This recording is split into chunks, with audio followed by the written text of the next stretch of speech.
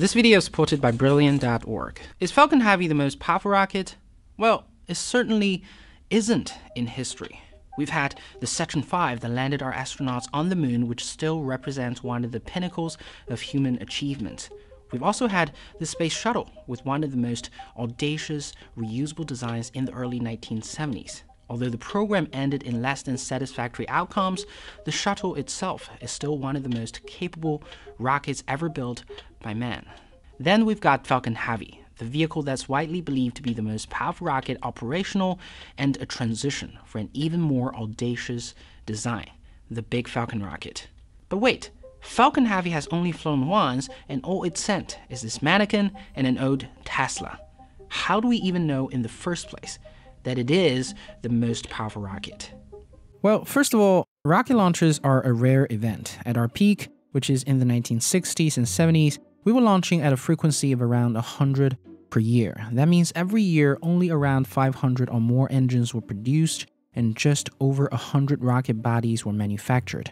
Taking into consideration the different types of rockets and different engines on the same rocket's different stages, the number goes to the double digits. Take the most famous Saturn V as an example. As glorious as the vehicle, we've flown it a dozen times, which means only less than 70 Rocketdyne F1 were produced for the first stage, and around 80 Rocketdyne J2 were manufactured for the second and third stage. So throughout its lifetime, 10 engines each were made every year. This limited production requirements means that there was never going to be economies of scales, and the production cost of rockets had to remain very high. That was the reason why we paid billions of dollars per Saturn V launch.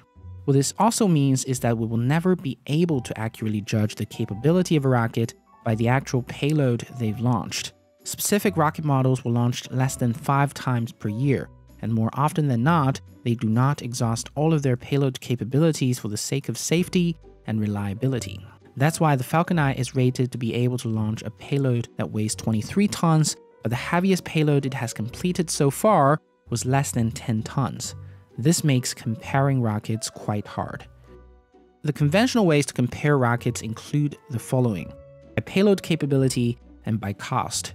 They're capability-based comparison that gives us a good understanding of what different rockets can do under different budgets.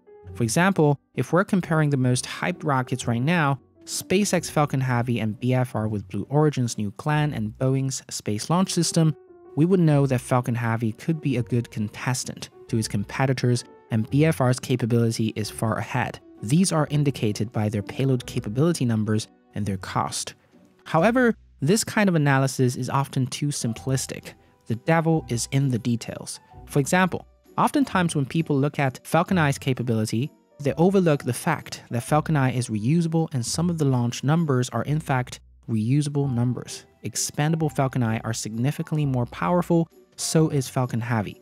The heaviest payload ever sent by Falcon Eye weighs 9,600 kilograms, but it was sent with an reusable Falcon Eye. Expandable versions of Falcon Eye is capable to do more.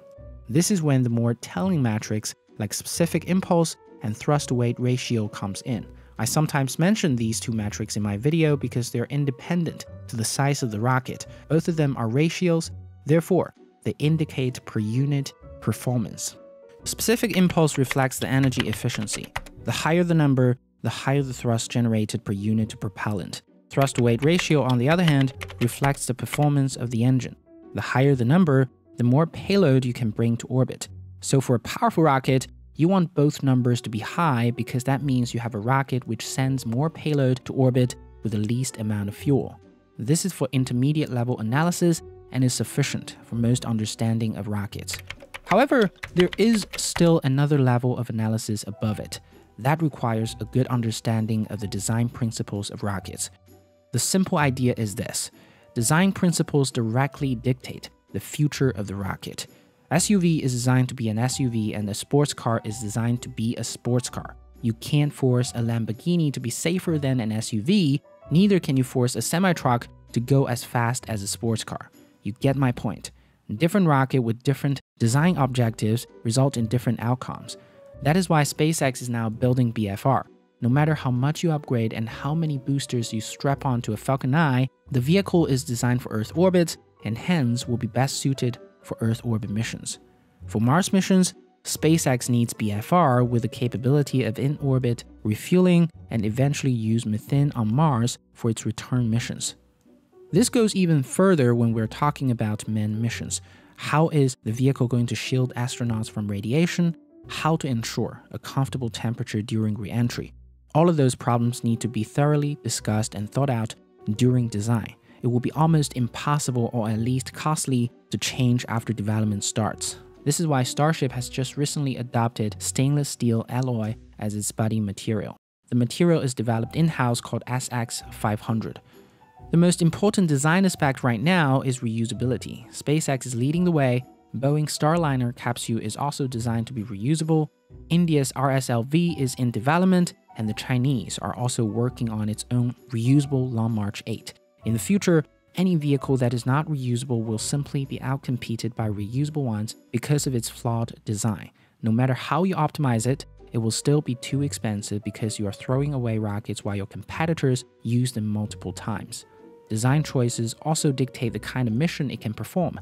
BFR, for example, uses methane and liquid oxygen as fuel. This is obviously designed with Mars in mind, as methane is believed to be available on the surface of Mars. So it is not inconceivable that BFR will do much better than other rockets in terms of Mars missions. So is Falcon Heavy the most powerful rocket right now? I think the answer is yes. In addition to its great performance as indicated by capability numbers, it also has a much more future-proof design. Reusability, smaller engines with engine-out capability, reusable second stage, and soon-to-be reusable fairings, not to mention its choice of materials. Eventually, it will be replaced by BFR, but before it happens, Falcon Heavy sits comfortably on top. Before you go, if you want to learn the technical details and engineering that goes behind SpaceX and many other engineering companies, Brilliant.org is a great toolbox for that. It is also the sponsor of today's video. Just recently, Brilliant launched a new feature called Daily Problems. So in addition to helping you structure your engineering knowledge through problem-solving courses, Daily Problems also help you make learning a daily habit. Every day, Brilliant publishes several problems that provide a quick and fascinating view into math, logic, science, engineering, and computer science. My recommendation for you today is to start with this problem on interplanetary speedup. Where should you speed up your spaceship so as to take full advantage of the gravitational slingshot effect? Go to brilliant.org/curiouselephant today and sign up for free.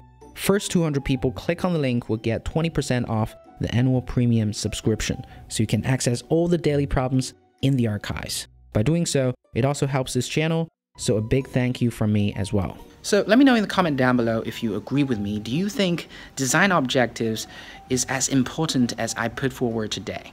Do you think there are other factors that I should be taking into consideration into comparing rockets? Or do you think there are some other objectives that are more important than the capability of a rocket, right? So let me know in the comment down below. Also, I want to give a big shout out to my Patreon supporters, especially the ones on the screen.